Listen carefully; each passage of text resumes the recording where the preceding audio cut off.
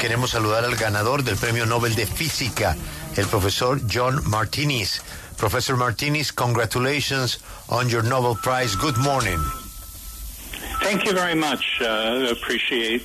And yeah, it's been an exciting morning, to say the least. Yeah. And you were expecting that telephone call? Oh, no, not. You know, you go to these Nobel Prize symposiums and you kind of realize you might be awarded at some point. But to me, that was kind of the biggest achievement in my career.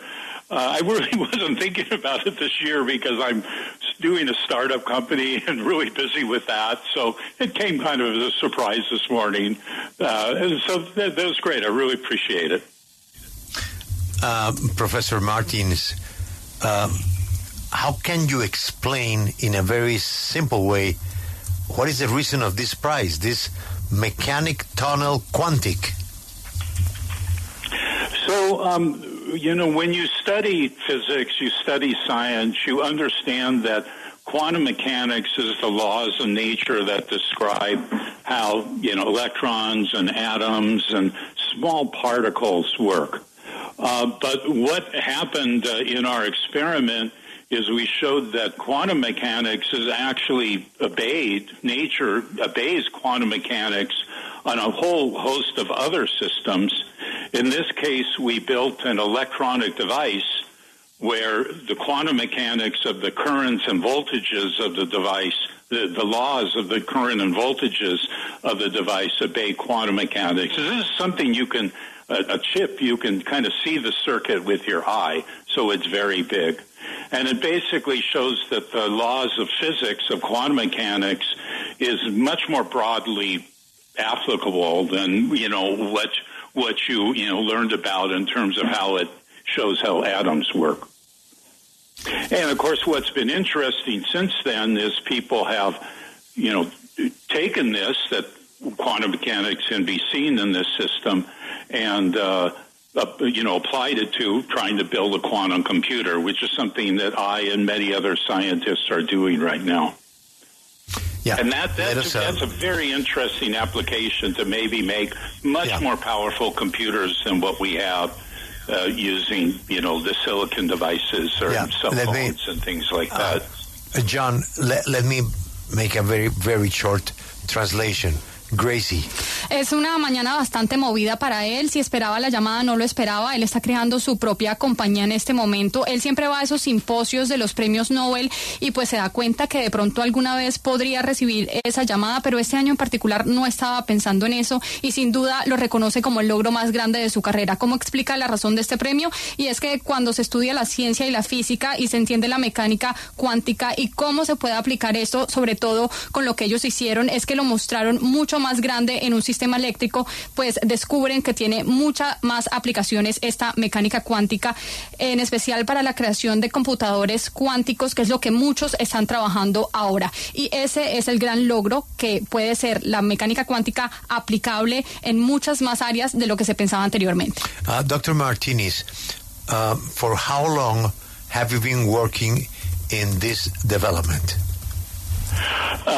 So the experiment that it was awarded to was an experiment I did in the mid-1980s. So this is something I've been working on my whole career for 40 years, various aspects of it. So it's been a long time, and it's been just wonderful to go from this very basic demonstration science experiment to building these big quantum computer machines today. Dr. Martinez, tell us about your life. You were born where? Where did you go to your school? Tell us the college. What did you study and where? Okay, so I was born in San Pedro, California, which is a suburb of Los Angeles, near the port of Los Angeles, say near Long Beach, and went to school there, went to San Pedro High School, and I took my first physics class in high school and absolutely loved it. Had a very good teacher. I liked it.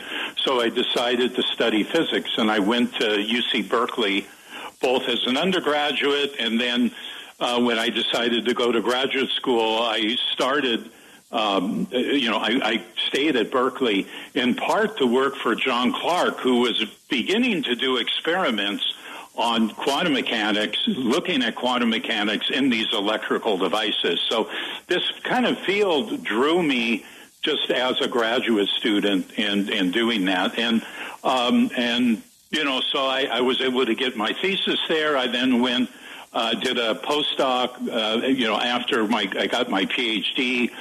I worked with Michel Devereux and others in France, in Paris, France, at CEA Saclay.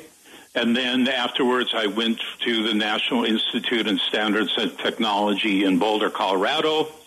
And after working there for like 15 years, I then went to UC Santa Barbara and was a professor there. And then during that time, I also worked for Google and started the quantum hardware group there at Google to continue on with this research. And I've retired since then, and I started my own company a couple of years ago, and we're trying to build a quantum computer, a useful quantum computer. In terms of that quantum computer that you were mentioning, that you're working on, what could it be used? I mean, how could it be different than the computer that we have today? What could we do with that quantum computer that we can't do with the computers that we have today? Sure. So a quantum computer uses some logic that's much more broad and rich than what you can do with classical computers. So that allows you to solve some problems, not every problem, in a more powerful manner. And the basic application that I really like and I think about is using the quantum computer to solve how chemistry works, how molecules get put together, maybe how to simulate with quantum mechanics how a transistor works and the like. And this is done right now with supercomputers. Supercomputers can be used to solve quantum mechanics. However, because quantum mechanics is so rich and so difficult, you can't solve very big systems. And my hope, and this is what other people have proposed in theory, is that you can kind of map the quantum mechanics of how a molecule works onto this quantum computer we're building, and then solve it kind of in the same way the digital computers can solve arbitrary problems. So that's the big challenge for me, and just opening up a whole new powerful way to do computation is just a very exciting thing to think about. Professor, last year your colleagues Hopfield and Hinton won the prize with the artificial intelligence. Yes. And now you are talking about this quantic future. Must be sometimes to think about our future. I mean, are you not afraid that all this technology will leave us without job?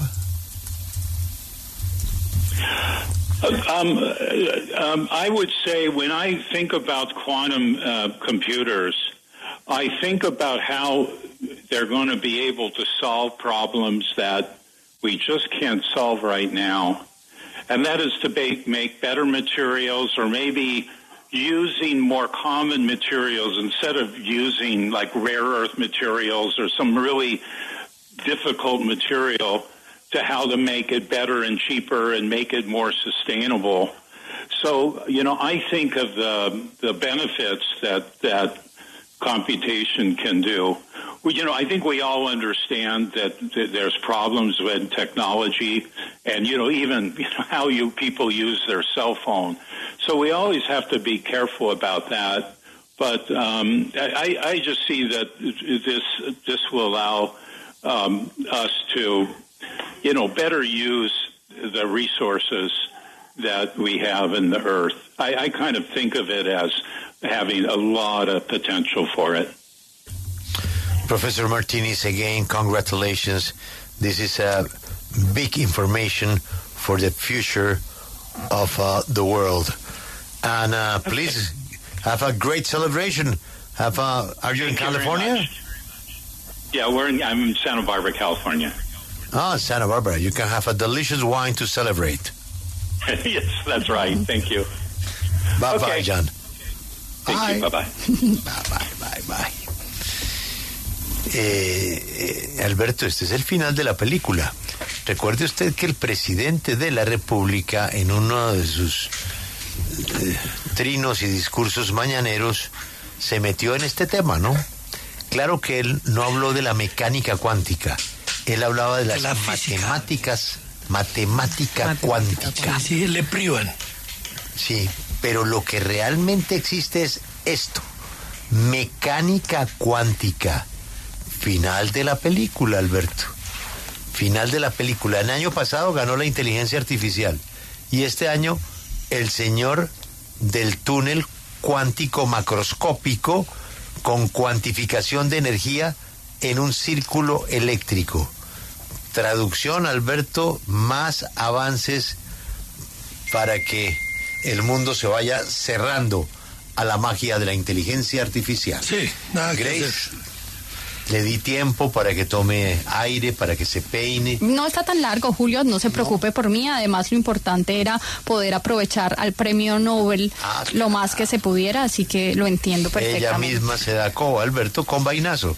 Sí, entonces, que es una modalidad diferente. Menos mal. Lo que era importante era que ustedes pudieran hacer las preguntas y tener más tiempo con él.